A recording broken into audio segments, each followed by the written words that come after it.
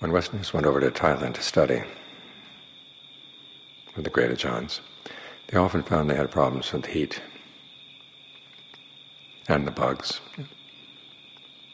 and general hardships. And the Ajahns would teach them a lot about equanimity and patience.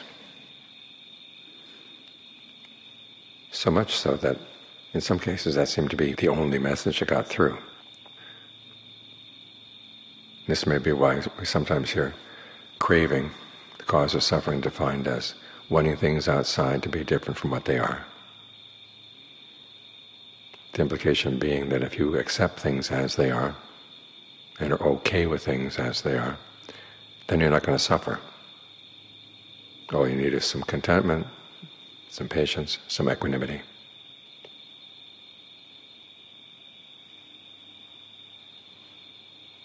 But when the Buddha explained craving, it was something much deeper than that. The equanimity that comes from just accepting things in the senses, the Buddha called worldly equanimity. And there are two stages that were higher than that.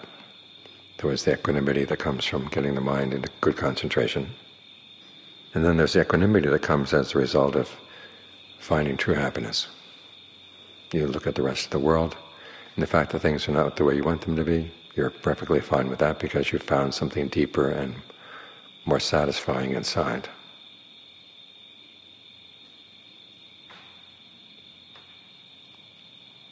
But the craving that has to be overcome in order to find that goes a lot deeper than just craving for things to be different from what they are.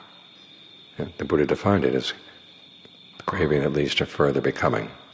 Now the term further becoming basically refers to the processes that lead to rebirth.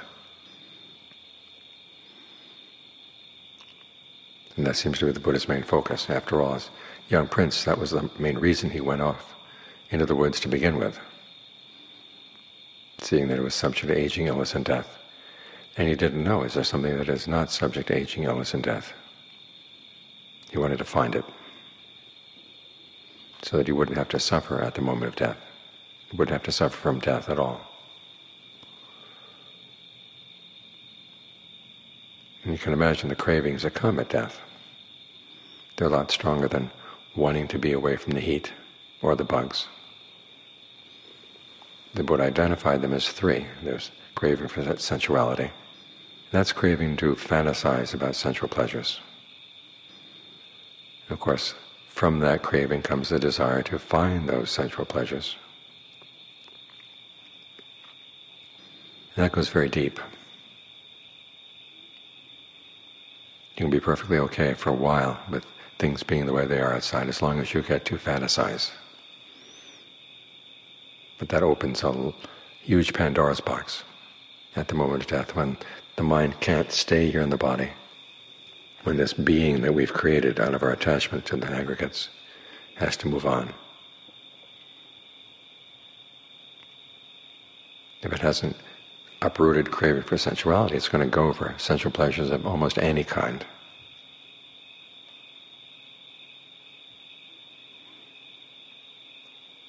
Then there's craving for becoming itself, to be a being in a particular world. And when you find that you can't be a being in this world anymore, you're going to be evicted. If you haven't overcome this craving, it's basically the raw craving to be a being, you're going to grasp at anything, any identity that opens itself up to you.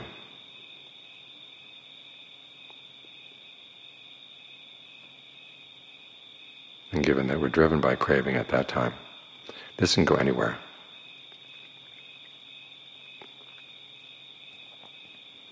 Then there's the craving for non-becoming, which is basically to annihilate what you are, the world you're in. Of course, suicide would be a prime example of that, but there's other ways of trying to obliterate yourself.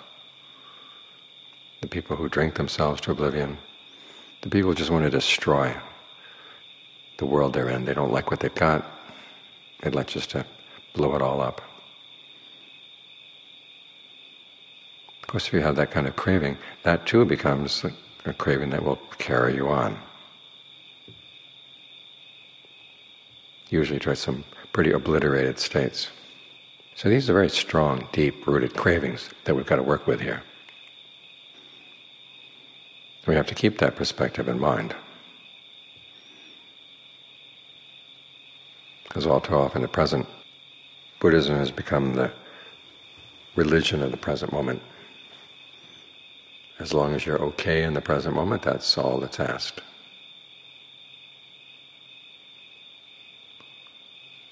Don't worry about what happens after death. In fact, there's some versions of Buddhism now that say, well, we have to leave it as a big mystery. The whole point of the Buddha's teaching was to solve that mystery. He didn't want to leave any stone unturned. After all, he's the Buddha, the one who knows. And one of the things he came to know was how beings die and are reborn in line with their actions. And their actions, of course, are driven by their cravings.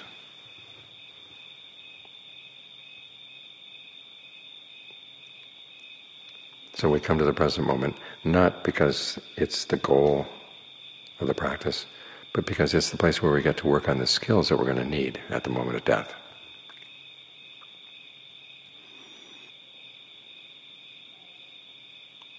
So we can see our cravings clearly right here, right now. This is one of the reasons why we create this state of becoming, state of concentration. You fully inhabit the body. Don't let there be any ectoplasms of your brain or your mind leaping out someplace else. Be aware of your head in your head, your hands in your hands, your feet in your feet. In other words, try to give all your awareness of the body a sense of equality. No one spot has to take predominance over the others. Or if there is one spot, it shares the spotlight with everybody else. And fully inhabit this. It's good to create a sense of well-being so that you feel good being here, and not likely to want to go away.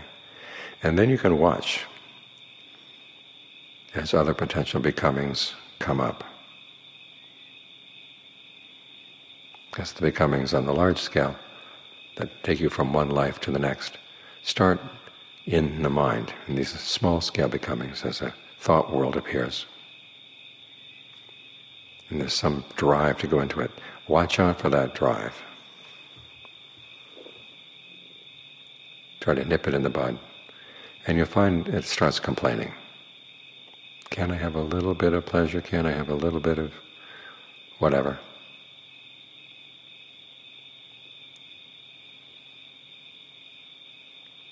And you have to regard it in the same way that the monk Sundara Sambuddha regarded a vision he had. He was doing walking meditation one day and had this vision of this beautiful woman at the end of the path, inviting him to disrobe, saying, now that you're still young, you should enjoy sensual pleasures. Wait until you're old, then you can come back and become a monk, and I'll become a nun. And he said he looked at her and he saw her as a trap of death laid out. So that's how you should regard your distractions here as you meditate.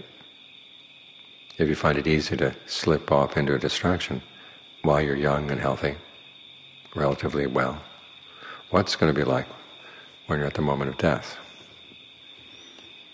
Contentment, acceptance, patience, equanimity are not going to cut it at that time. They make it easier. I mean, people who accept the fact that they're dying have a huge advantage over the ones who refuse to accept it. But there's a lot more that needs to be done.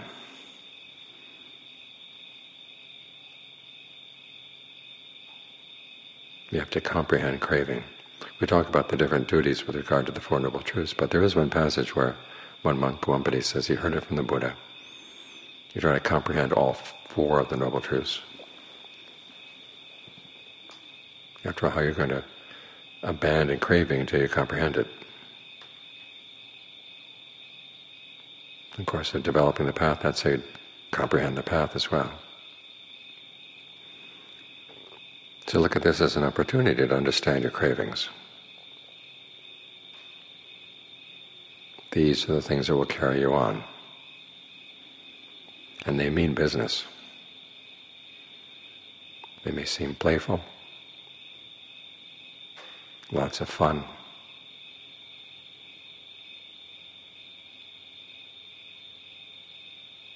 but they can lead you into all kinds of places where you don't want to go. Think of those Brahmas in one of the stories about how the universe evolves.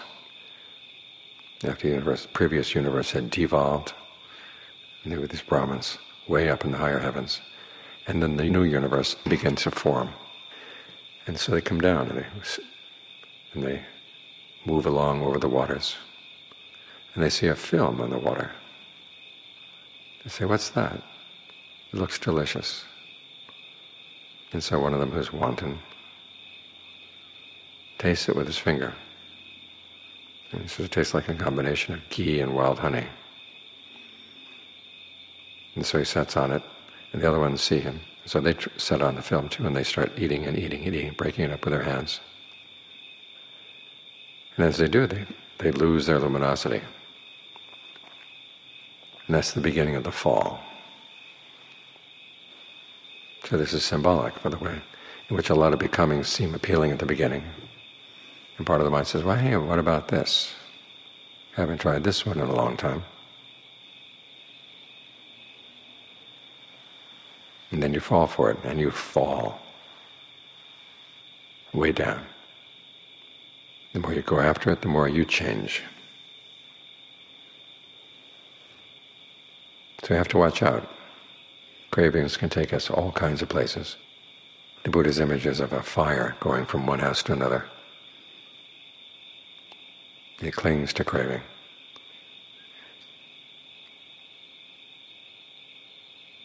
Excuse me, the fire clings to the wind. In the same way, the mind clings to craving as it goes. We know what the wind is like. It can blow anywhere.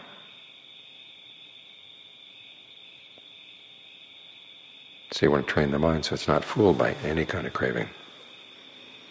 We do work with a desire to get the mind to settle down. We work with a desire to develop the path.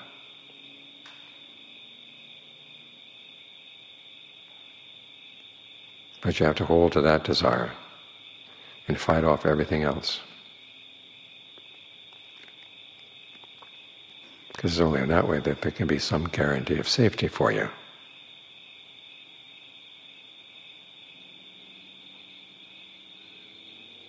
Craving may seem playful, but its consequences can be serious. And you have to take them seriously as well.